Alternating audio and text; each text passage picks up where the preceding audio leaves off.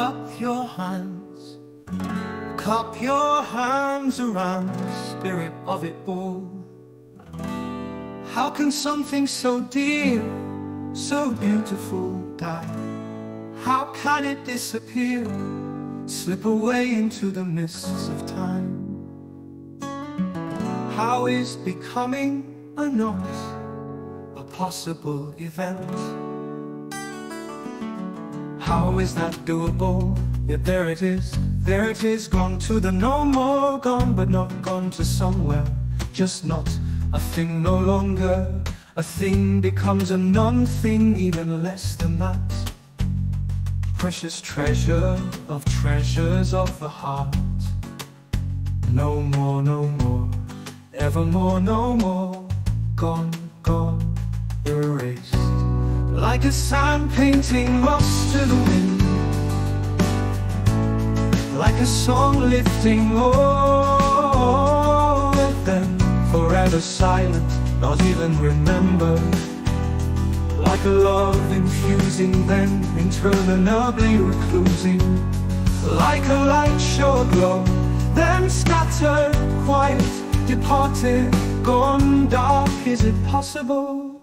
Is this the way of heaven and earth? Or could reality have always been as an infinite number of flashcards ordered in time? Always there, always will be, waiting to be thumbed through again by some future tech machine. Played like frames in an infinitely long movie film. No, an infinite number of infinite movie films is what made it possible to no longer be also. Is that made it possible, continuing to be? Is that what could make something gone again anew? Something already that has always been possible again and again. Or is it changing? That is the only thing that does not change. Change makes reality. Am I complaining of what made me possible? Ignorant or ungrateful, is that my plight? Or is it sensible that neither's right? Do not the limits of the world make it a duty to eventually become not? I must want more, want to have it longer, yet have the dignity to let it go without rage or whine.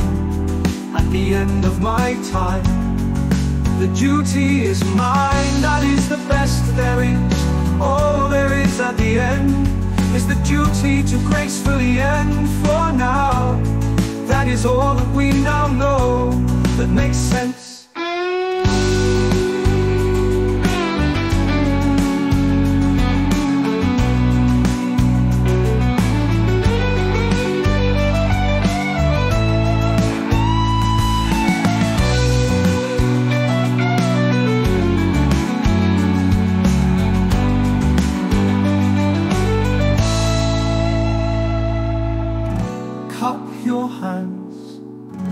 Cup your hands around the spirit of it all. How can something so dear, so beautiful die? How can it disappear, is ordered into the mists of time? Ordered in time.